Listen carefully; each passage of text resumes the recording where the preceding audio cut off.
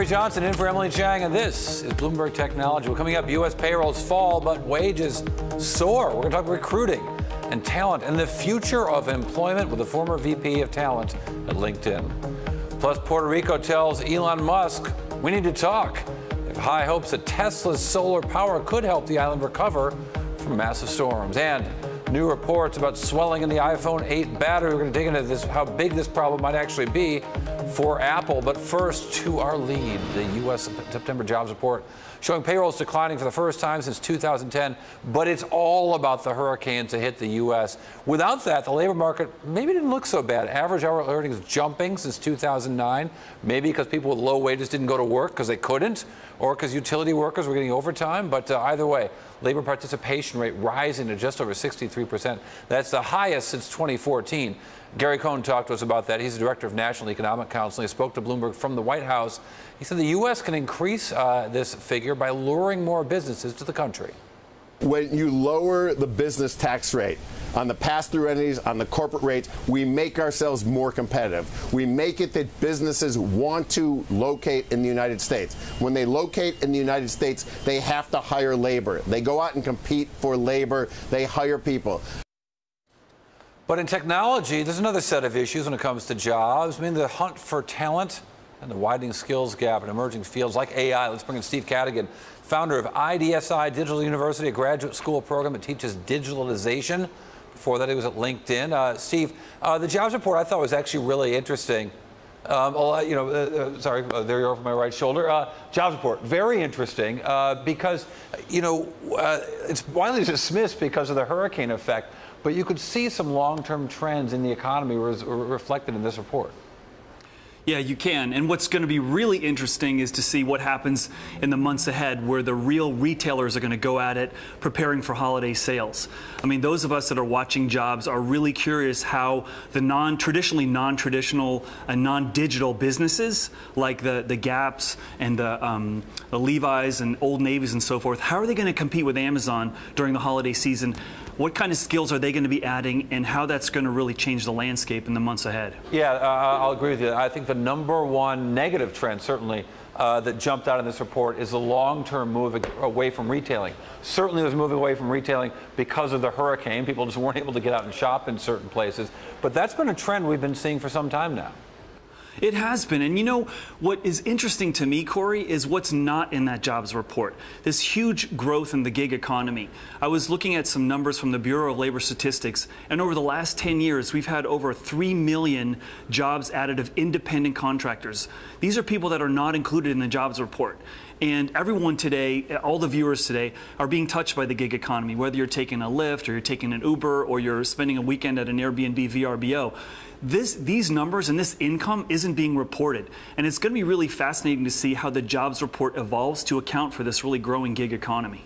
Yeah, let me point out something else that I think we've got a chart. There's a line in the labor report, and there aren't a lot of separate lines, but the only category of jobs that has seen decreases in every one of the last 6 months, for example, is information.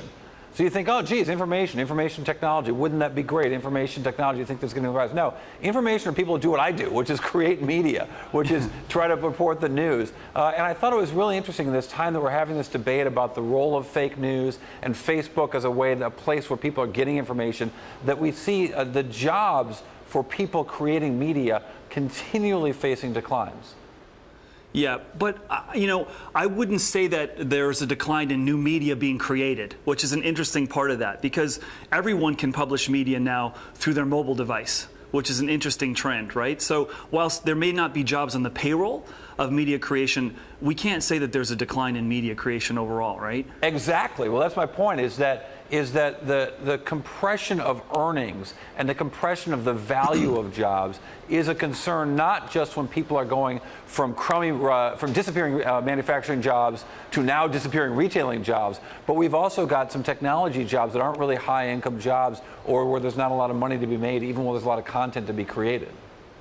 Right, but the thing that's not reflected in this jobs report that I'm seeing and talking to employers all over, and in our university, ISDI University, I mean, we deal with lots of organizations that are really struggling to find the skills in things like e-commerce and data analytics. And so this whole information category, if you will, is really exploding in lots of different areas. And that's why my colleagues and I founded this university, is to really try to address this shortage of talent in this new way of doing business, this new digital economy. Yeah, so where are you up and running? Tell me a little bit more about the business. Yeah, so we opened the school in September. We have a live class of 25 students right now who are really excited about what we're building, and we're also launching an online university this October.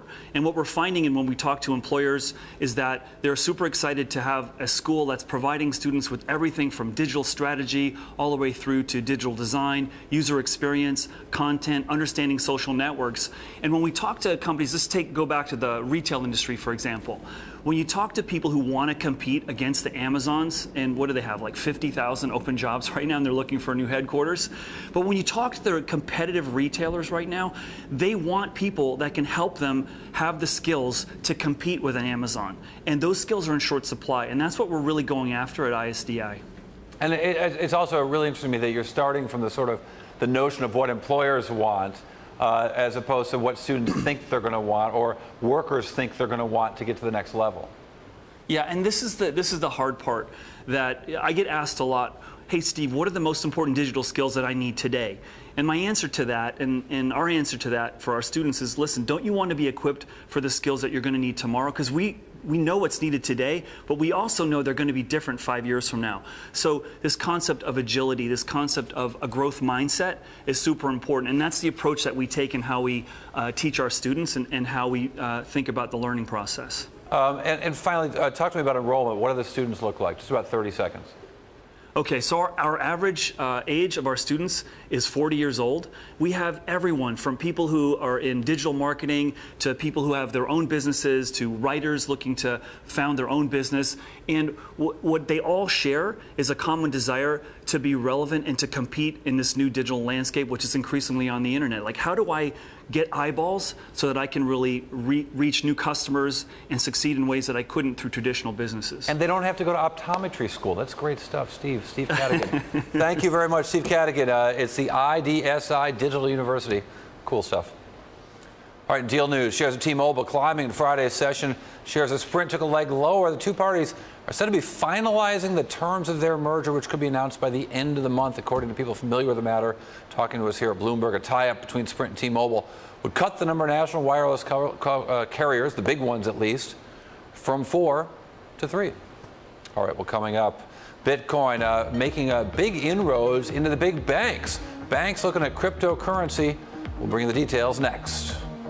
And Bloomberg Technology live streaming on Twitter right now. Check us out at Bloomberg Tech TV. Weekdays at 5 p.m. in New York, 2 p.m. in San Francisco. This is Bloomberg.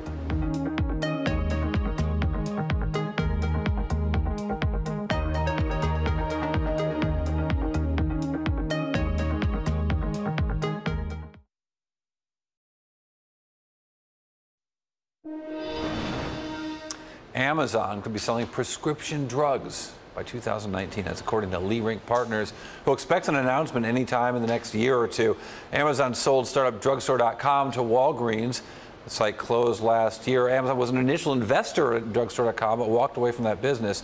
The company refused to respond to requests for comment. Well, JP Morgan Chase Jamie Dimon called Bitcoin a, quote, fraud. He's not the only one. Heyman Capital founder and CIO Kyle Bass weighed in the matter earlier today on Bloomberg. I think there's a digital gold rush that's gone on. I think a whole bunch of people are going to lose a lot of money, right? These ICOs, you're going to see a bunch of them go completely broke. A bunch of them are frauds. And that's going to be problematic for all the people that just rushed in. And so I feel like it's a bit of a mania at the moment, but I think in the long term, it's a viable asset class. Yes, fools rush in. Well, people who are familiar with the matter tell us Wall Street is moving to embrace digital currencies. Financial firms starting out exploring the blockchain technologies underlying Bitcoin, but now looking at lots of other ways to get involved in blockchain. Joining us more right now is Bloomberg's Lily Katz. Lily, this the conversation about digital currencies sort of starts and stops with Bitcoin, without people starting to think about blockchain. But what is it about Bitcoin that makes it just so impossible for Wall Street to use it as a currency? You know, there are a lot of things that Wall Street executives have to worry about when they're considering whether to start adopting this thing, right? I mean, there's fraud. I mean, these banks have regulations. They have anti-money laundering regulations. And big banks are seen as a place where people can safely put their money. And they have a reputation for that. So do they want to risk that reputation by adopting an asset that is seen as a risky, volatile asset? And so the very volatility of the asset makes it hard for a bank to maintain its reputation. Yes, yeah. Mm-hmm. It's also interesting to me the know your customer rules, and I think that a lot of people, even in the digital currency space, don't really understand how sacrosanct it is in the markets. That the KYC rules, know your customer, is so important. It's about money laundering and more. Yeah, I mean, I think that's why we've seen so many executives come out in the last month, right? I mean, we saw Jamie Dimon. He came out and said, Bitcoin's one big fraud. I'm going to fire any trader who trades Bitcoin. We saw Larry Fink come out and talk about how Bitcoin. CEO of BlackRock. Yes, CEO of BlackRock, come out and talk about how much Bitcoin is used in crimes. We had the chairman of UBS come out and say that he's skeptical. Although we did actually have a couple execs come out and give sort of more balanced views. We had Morgan Stanley's CEO come out and say, you know, this might have some sort of future. I'm not totally convinced that it's nothing. And Goldman's CEO also came out and said, I haven't quite made a decision on it yet. Right. You know, he actually brought up an interesting point, which is that people once viewed paper money as this weird thing. So who's to say that Bitcoin is not, you know, the same? Well, and interesting that Lloyd Blankfein comes from a trading part of that business, even before it's part of Goldman Sachs, but comes from a trading background and maybe understands just the trading nature of it, maybe more than Jamie Dimon. Yeah. But there's also the aspect that Jamie Dimon's business on some level is about having lots of fingers in the pie when when money's moved from one account, you write a check and it goes to another account and it takes 3 days and there's all kinds of stuff involved and charges that happen in the way. That's JP Morgan's business. If you trade a stock on a JP Morgan platform, it moves from one hand to the next, to the next, to the next, and recording all those transactions is a part of JP Morgan's business. If blockchain can take all that away, JP Morgan loses all that business. Right. I mean, that's when you think about why Bitcoin was created in the first place. Like, it was created to, in a way, displace these centralized big banks. I mean, why use a big bank if I can just give you money instead of going through the bank to give you money? I mean, that was the whole point of Bitcoin. So it's obviously like smart of these banks to be thinking about this as a potential risk. And if it isn't, you know, we've had some of these ICOs, these initial coin offerings that have created all these new kinds of currencies, very specialty currencies. But Bitcoin is not only getting the headlines, it's getting the trades. I want to show you a chart on the Bloomberg terminal that shows you sort of this euphoria around Bitcoin. And it really shows you and demonstrates, if you were to go to your Bloomberg terminal and type in G space hashtag BTV space 8492, then press the green go key, you get this very same chart right in your own Bloomberg terminal. And you'll see that the only time the Bitcoin has been oversold from a technical basis, it's going all the way back to mid-2015, that there has been this sort of bullish trade, sometimes getting a little kooky up there above that red line. People loving Bitcoin when Bitcoin, you know, pricing was all the way down there, down to, you know, $240 only 2 years ago. Now trading at extreme heights right now, you know, up over 4,000. This excitement on Bitcoin is more about Bitcoin. Maybe Ethereum starting to get a lot of attention as well, but nowhere near as much as Bitcoin. Yeah, I mean, more than $2 billion has gone into these initial coin offerings this year, which is pretty wild. People are not ignoring this stuff. And, you know, do you get a sense that given that case that there's an excitement about blockchain, that it's sort of focusing on Bitcoin and something else? I mean, the ICOs seem like some of the dumbest investments I could possibly imagine, because it's almost like a SPAC, like a special acquisition corp or specialty purpose acquisition corporation, where you buy stock on something before the business exists. The same kind of thing is true of these ICOs. Yeah, a lot of people make the distinction between ICOs that are actually raising money for a coin that does something versus, you know, these maybe shady cryptocurrency companies started by someone in their basement who are just trying to raise money for themselves. So there may be some overlap. There may be some overlap, yeah. Lily Katz, thank you very much. Bloomberg's Lily Katz, really appreciate your time. All right, thanks a lot. Well, coming up, Puerto Rico takes to Twitter to ask Tesla for help. How Elon Musk, could he actually help the island torn apart by Hurricane Maria? We're going to talk about that next. This is Bloomberg.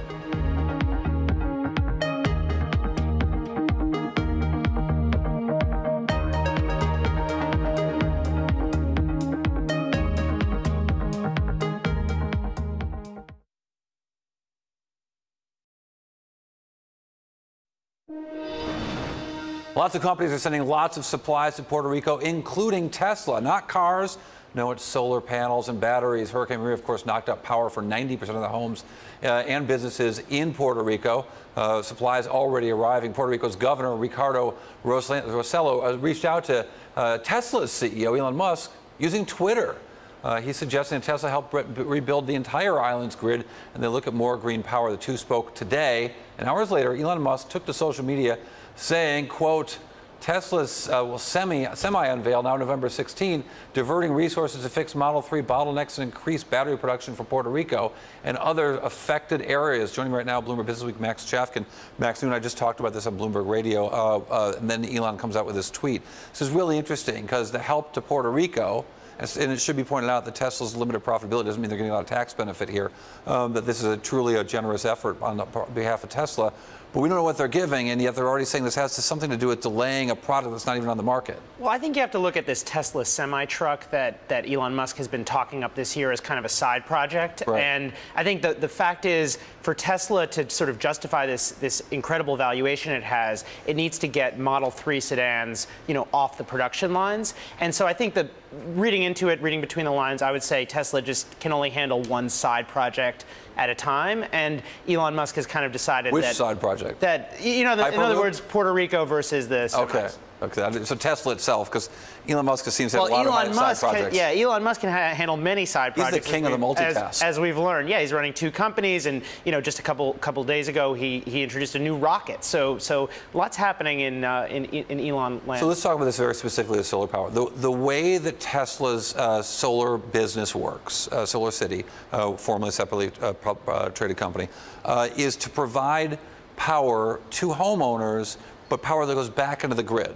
Yes. It's not to run power in someone's house in a self-sustained effort, like, say, some of the companies providing power in Africa, like Off-Grid Electric, where there aren't grids to be involved. So, and this is one of the big reasons, according to Elon Musk, that they merged the companies, because that was true when it came to Solar City. Solar City made and installed solar panels, and you needed a connection to the grid to make that work. With these batteries, Tesla calls it the power wall. The idea is a homeowner could, if they wanted to, get off grid. And a couple months back, Elon Musk took to Twitter to say, basically, he doesn't think that the grid is going to be the long-term way that most people get power, that many homes will move off the grid and will just run off of their rooftop panels. And so that's the kind of vision. I think it's important to keep in mind that it's a long way out, and a very long way out. And to that, I mean, so he's offering a product right now to Puerto Rico, but another way that Solar City works is they have installers who can install solar power. They don't work for Solar City. Are there installers available to put this stuff to work in Puerto Rico? Well, there was another issue on this. Twitter, some Puerto Ricans were complaining that companies were charging, I think, something like $12,000 for these to install these power walls, where it should cost something like $5,000 or $6,000, according to Tesla. Elon Musk took to Twitter, said that's a supply issue. I think they're sending engineers down to Puerto Rico. But it gets to this important point, which is that solar installation is it's like a construction business. It's not necessarily like a high profitability industry. And that's what, that's kind of the trick to Solar City, to making now Tesla Energy, to making this work, is being able to do this at scale and to do lots of them at once. And again, that was another, people question this, but another part of the rationale with Tesla is that they can now sort of package cars and solar panels and batteries all at once. So you're not, having to deal with lots and lots of salespeople or all sorts of other things that were increasing the cost for Solar City. And I think this also points out, for the people who get bored when they hear about, bond, municipal debt, Puerto Rico, different issuances, fighting with who owns it, the financial situation in Puerto Rico presently prevents the island from rebuilding a modern infrastructure because they just don't have the money to do it. They don't have the facility that anywhere else in the United States might have. And until that gets resolved, we're not going to see a solar Puerto Rico. We're not going to see a cutting-edge power grid, which we might see even coming up in Texas when that gets rebuilt, or the parts of Florida that have been affected. I mean, it is what makes this kind of proposal, and supposedly the governor of Puerto Rico and Elon Musk talked at some point today, according to their tweets. It kind of makes it intriguing because Puerto Rico, something like I think over 80 or 90% of their power lines are down right now. I mean, they don't really have a grid at the moment. Right. So it is. So they could build a new one. It's enticing to think of a Puerto Rico or sort of a microcosm of a place without transmission lines, where most people are just using solar panels on their homes. And as Elon pointed out, there are a few islands. An island in American Samoa that I think has about 600 people has done this. Of course, Puerto Rico is much bigger, more developed than American Samoa. We're talking 3.5 million people who want to run air conditionings and fans and TVs all the time. The coolest thing about Elon Musk is that he makes you start to think about things that aren't possible or haven't been possible before. And so wouldn't that be a great thing if we could have a new modern infrastructure for Puerto Rico? We'll see. Max, so much. Max Chafkin from Bloomberg Business Week. Great stuff, as always. Appreciate your time. Thanks, Corey. All right, Facebook, Twitter, and Google, all under the spotlight as lawmakers continue to probe Russia's influence on the election. What changes could be underway for tech giants? We're going to talk about that. And if you like Bloomberg News, check us out on the radio. Check me out on the radio. You can listen to the Bloomberg Radio app, Bloomberg.com, Sirius XM Station 119. This is Bloomberg.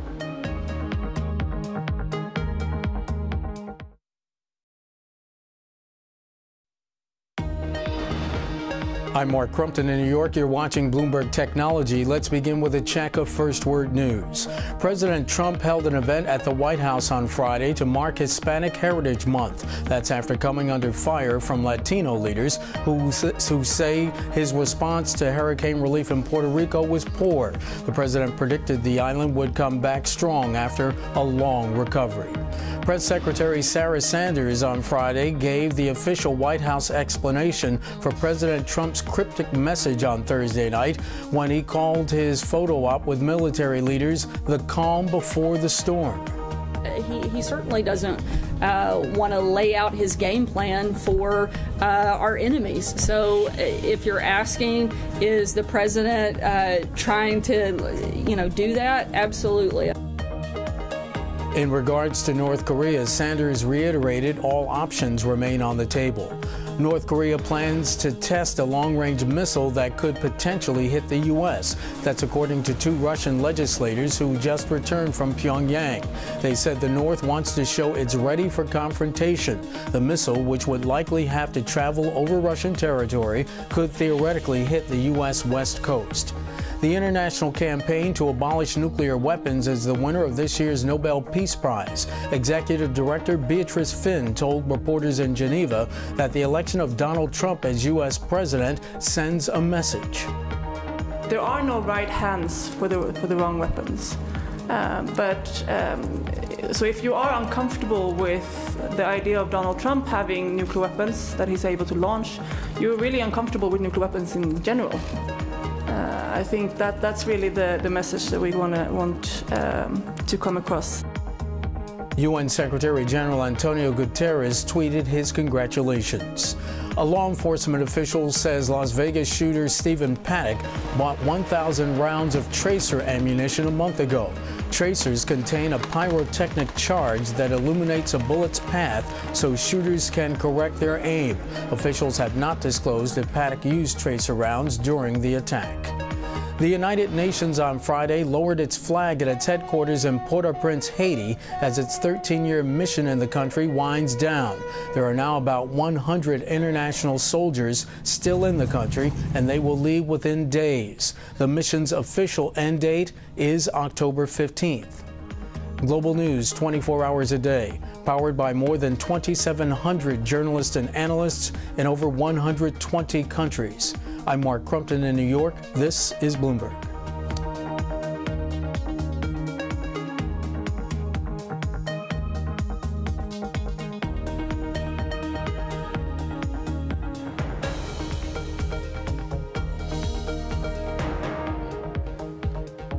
This This is Bloomberg Technology. I'm Corey Johnson. Well, the House Intelligence Committee is asking officials from Facebook, Twitter, and Google to testify publicly as part of its Russian probe. This will be November 1st. This same day, a planned Senate intelligence hearing is scheduled. According to two people familiar with the decision, Bloomberg Technology's Brad Stone sat down with Tom Giles and Bloomberg News' Eric Newcomer to talk about that and other top tech stories of the week. He started by asking if tech companies can expect more regulation. It's a very real possibility. Remember, our colleague Sarah Fryer reported this week about how Facebook lobbied for years with the FEC in Washington, D.C. to keep from having to have their political ad spending regulated the way it is on TV, radio, and print. Their argument was, look, the space is too small. There's not enough characters for you to add all those disclaimers that you have on radio and TV. Now there is a very real possibility that legislators could come in, force regulators to impose some limits on this, and that could sort of slow up the trickle of money, revenue into Facebook's coffers. Eric, it was remarkable to me that Facebook and Twitter seemed like punching bags all week, and Facebook this week, the stock was actually up. Why doesn't Wall Street care about this, and should they? Right, I think it's like a $498 billion market cap. It's amazing. I mean, we saw the Trump bump after the election. I think overall the stock market has been pretty sort of bullish and hasn't been particularly responsive to these Russia concerns or North Korea or much reaction there.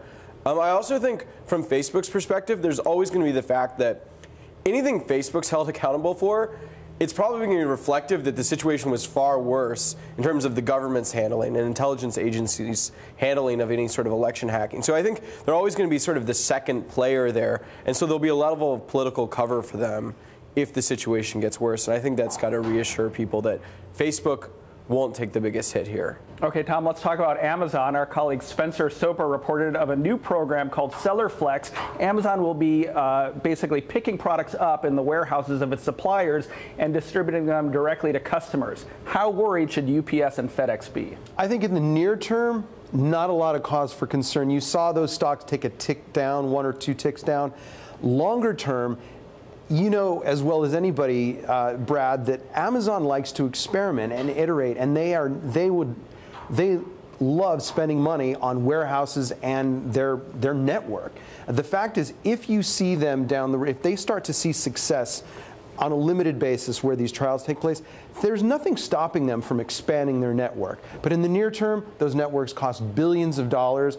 FedEx and UPS are very well established. They're in place. They have their trucks. They have everything in place. I don't think it's something that affects them in the very, very near term. Yeah, I agree with that, right? I mean, e-commerce and Amazon in particular is such a growing market. Amazon's looking for ways to fulfill all that demand, and obviously this is going to be one piece to their supply chain. But Eric, let's talk about Uber, because of course, it's not a week in Silicon Valley if there isn't more Uber drama. Yes. So the word unanimous was remarkable in that board meeting earlier in this week, where they unanimously voted, the board, to move ahead with the SoftBank investment, right? So is this the end to this fractiousness on the Uber board? Well, that was sort of the whole goal of this deal. It was governance plus SoftBank.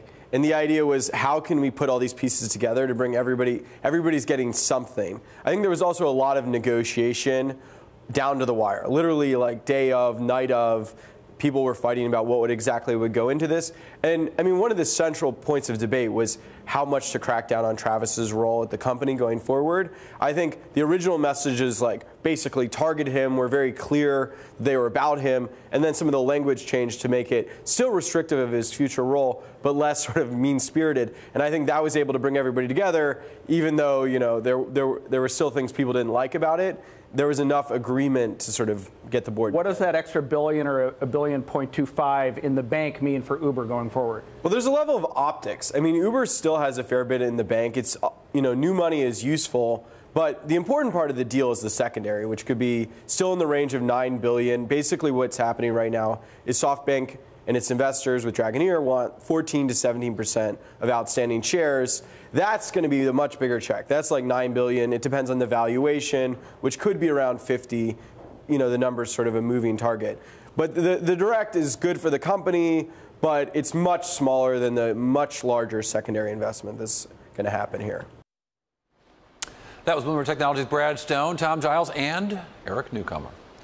Well, the meal kit startup HelloFresh could announce an IPO in just a few weeks, according to people familiar with the matter. To distance itself from Blue Apron's recently face-planted IPO, HelloFresh will show investors preliminary third-quarter results before the quarter's over. HelloFresh, owned by Germany's Rocket Internet. Well, staying with IPOs, the data center company Switch raised $531 million in the third biggest tech IPO of the year. Shares trading on the New York Stock Exchange jumped 21% over the offering price. Switch designs, builds, and operates data centers. And get this, even though it's a tech startup, the company's been profitable. Yes, profitable for the past 4 years.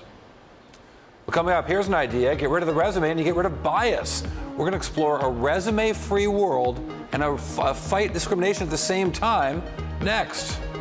And this weekend on Bloomberg Television, we'll bring you the best interviews from the week, including all the highlights from the Vanity Fair New Establishment Summit in L.A., Disney's Bob Iger, LinkedIn's Reid Hoffman, and the Dallas Mavericks' Mark Cuban, all.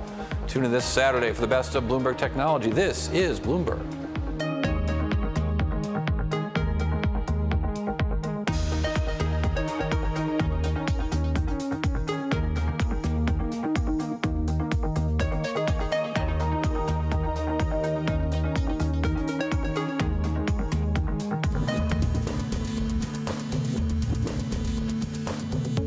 From New York City for our viewers worldwide, this is Bloomberg Daybreak. How mindful are you of the possibility of what the markets talk about as a trade war? We've been in a trade war for decades. The next 2 years are going to be very uncertain. So you have Brexit uncertainty. To use your word, you have Trumponomics uncertainty. They have been front and center in selling assets to help their debt, but now it's going to be about growth.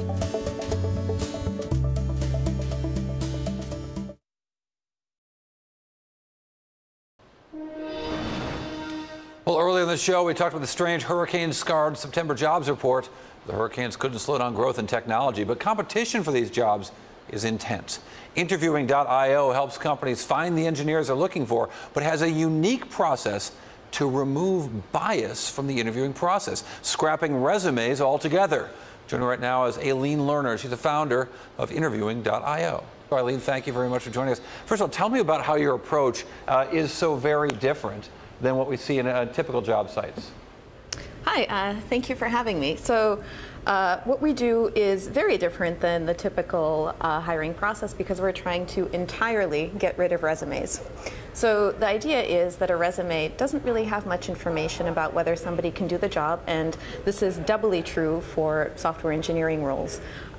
In this climate, there are so many people that are going outside of the traditional 4-year degree and the traditional system to learn to code more and more every year. And the way that companies filter people right now is just not cognizant of that. Also, everybody knows. Explain it to me. So the notion that you look at a resume, it seems to me that a resume, you don't see the person in front of you. You don't have any notion of whether they're black, white, red, or green. You may know if it's male or female. You can see a little bit about where they're from. Those seem like useful things to understand what someone might bring to the table.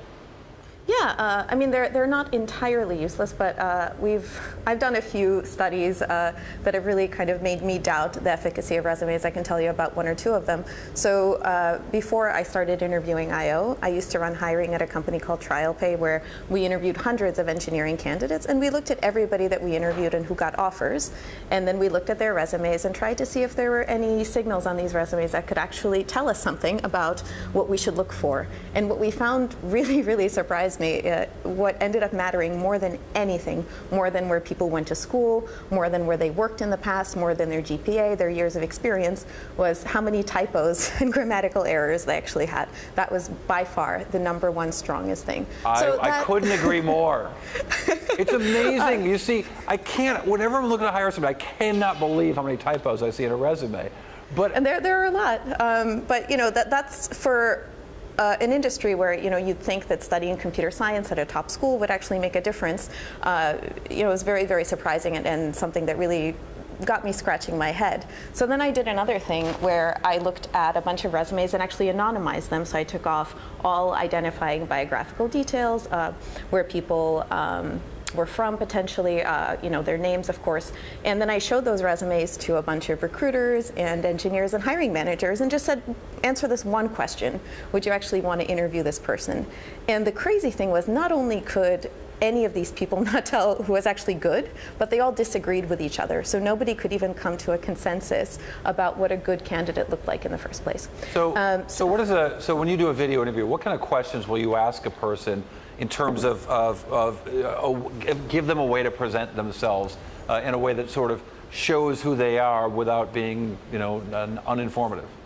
Yeah, so we actually, we don't do videos. The reason for that, and I know this sounds totally crazy, but bear with me. The reason for that is that everything that happens on Interviewing.io is completely anonymous. So we're really bought into this idea that what somebody can do should matter way more than how they look on paper or who they are or where they're from. So every interview on the platform is essentially the kind of technical interview that you might see at a company like Google or Facebook. And in fact, a lot of the interviewers on our platform are engineers that work at those two companies, as well as some other very well-regarded companies that you've probably heard of, like Dropbox, Airbnb, and so forth. So what happens on our platform is somebody shows up and they just get matched with an interviewer, and they jump right in and start solving problems together. So the interviewer is going to be asking this person to solve a problem by writing code, and then they'll be watching and offering hints as needed. Now, they have no context about the person they're talking to, except if it's a practice interview, no context at all. If it's an interview with one of our customers, then they'll know that that person has done well in previous practice interviews, and that's all that matters. So everything is essentially off the table except whether this person can solve problems with code, which is what software engineers do all day. Except they've also got to be able to talk. They've also got to be able to share ideas. They've also got to be able to communicate. As you mentioned, they might be good if they could spell. So those kinds of things, those kinds of interpersonal skills, how do you get around that hurdle? Yeah, so one of the items on our rubric. So after each interview, there's a standardized rubric that all interviewers fill out, and we ask things like, how was this person's technical ability, how was their problem-solving ability, and how was their communication ability? And then all of these items get bundled up into a weighted average that in turn gets adjusted for different interviewers' strictnesses. So communication ability is kind of a critical part of that, and in fact, a lot of the companies that we work with are startups where having product sense, having the ability to figure out what's important, having the ability to work in a team, being able to communicate effectively and not just be siloed off as an engineer in a cubicle, but be a meaningful contributor to the roadmap of the product. Like, these are things that matter, and these are things that are kind of implicitly captured in the process.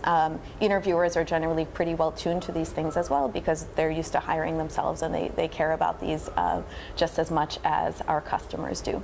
So by the time a person has done a few interviews on our platform, we have a pretty good idea of what they can do, not just in terms of writing code, but in terms of their viability as an employee. Eileen Lerner, thank you very much. Eileen Lerner is the founder of Interviewing.io. Well, coming up, the iPhone 8 just arrived in stores, and already some problems, perhaps. We're going to explain the issue and Apple's response next. And a feature we'd like to bring to your attention, an interactive TV function. You can find a TV Go on the Bloomberg. Just watch us live. You can miss an interview. Just go back and watch the rest of it. You can send producers a message and play with the charts. We bring you on air. This is for Bloomberg subscribers only. Check it out. Hit TV, hit the green button, go. You'll see it on your screen. This is Bloomberg.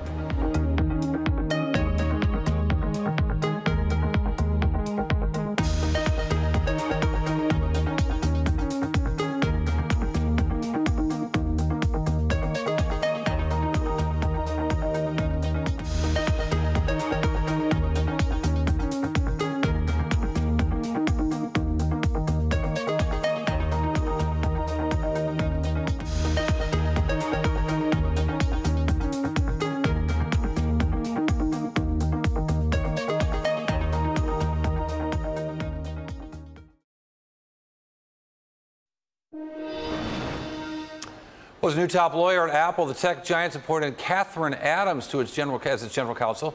Bruce Sewell is out, retiring at the end of the year. Adams was previously at Honeywell. Among the cases she'll take on at Apple, a clash with the European Union over a $15 billion tax bill, an ongoing legal conflict with Samsung over intellectual property, and of course, the big battle with Qualcomm.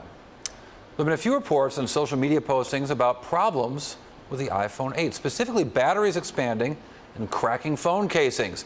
Apple said it's investigating the issue, but they haven't commented any further. Of course, there's a history with that. For more on that, let's go to Mark Gurman in Los Angeles, who covers all things Apple for Bloomberg Tech. And Mark, This brings back so many memories of iPhones where there's all kinds of uproar about the first iPhones and big problems, none of which thus far have proven to be really big problems. I'm thinking back to the iPhone antenna. I think it was maybe the iPhone 4, maybe the 3 that had an antenna that wrapped around the phone, and if you touched a key to it in a certain way, maybe it didn't work. Then the more recent phones that supposedly were bending or couldn't bend or something. Yeah, that's right. That's what the iPhone 4, they had the whole antenna gate situation back in 2010. Apple sort of had a similar approach where it was saying there's a problem, there's not a problem. They put out some software updates, and then Steve Jobs, the CEO at the time, had to end up having a press conference where they decided to just give out free cases for everyone with an iPhone 4. There was these bending issues with the iPhone 6 Plus back in 2014, early 2015.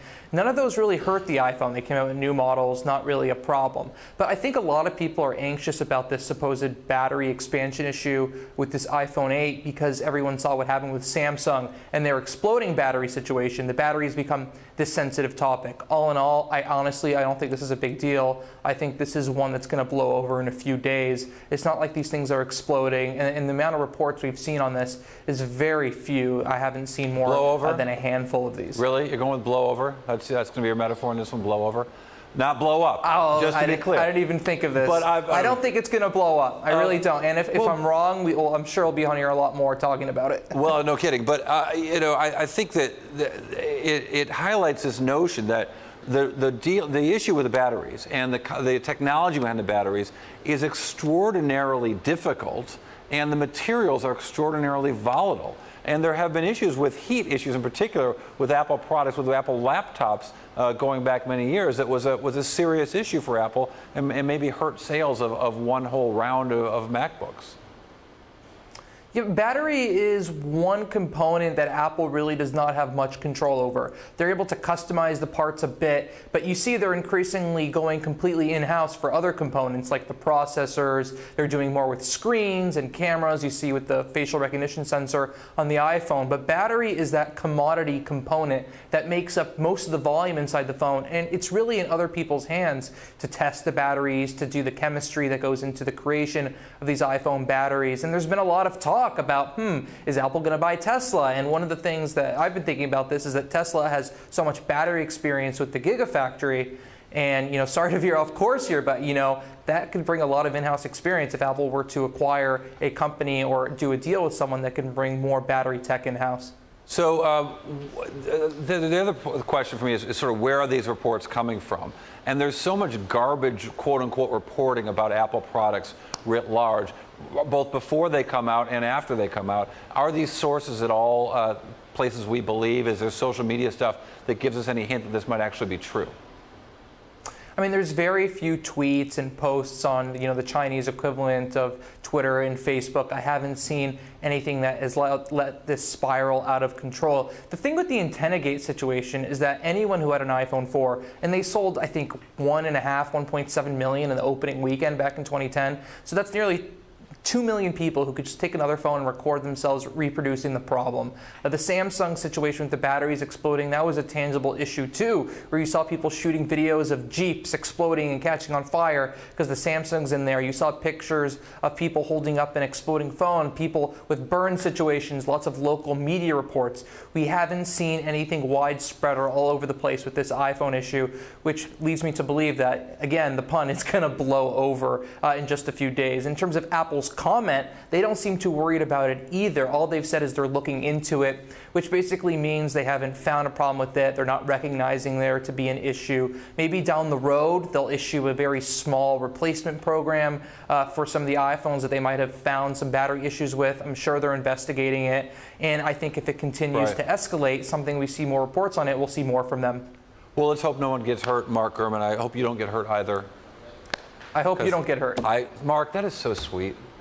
What a guy, that Mark Gurman. Mark Gurman's the best. Well, that does it for this edition of Bloomberg Technology. All next week, we'll be broadcasting live from the GeekWire Summit in Seattle. Speaking to Yaquin Zhang of Baidu, Starbucks' Kevin Johnson, and Andy Jassy, the CEO of Amazon Web Services. And don't miss exclusive interviews all next week right here on Bloomberg Television. This is Bloomberg.